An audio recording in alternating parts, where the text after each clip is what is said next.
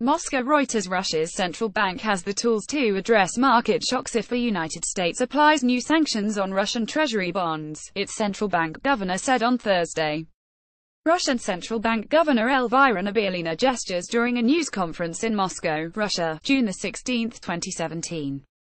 REUTERSSergei Karpukhin Washington is considering expanding sanctions against Russia and may impose restrictions on buying Russian bonds, known as OFZs, and popular among international investors.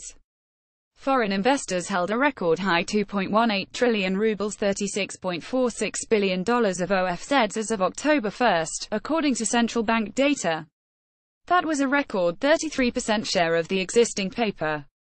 Speaking to the lower house of parliament, Governor Elvira Nabiullina played down trouble from any sanctions that could restrict buying OFZ bonds, which Russia needs to cover budget deficit.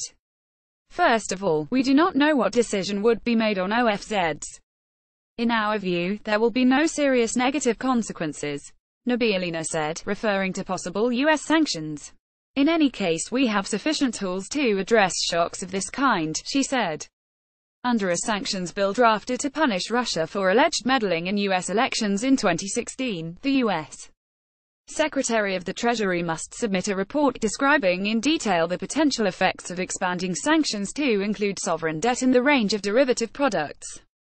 Ruble-denominated OFZ bonds have enjoyed strong global demand thanks to the lucrative yields.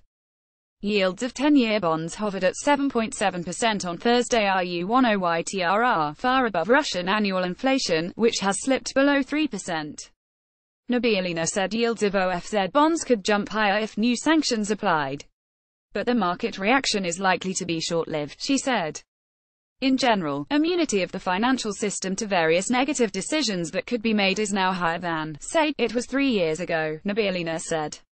The Russian banking sector is always willing to buy into OFZ bonds, Nabiullina added. $1.597955 rubles. Reporting by Elena Fabriknaya, writing by Polina Nikolskaya and Andrei Ostruk, graphic and editing by Jeremy Gauntor. Standards to Thomson Reuters Trust Principles.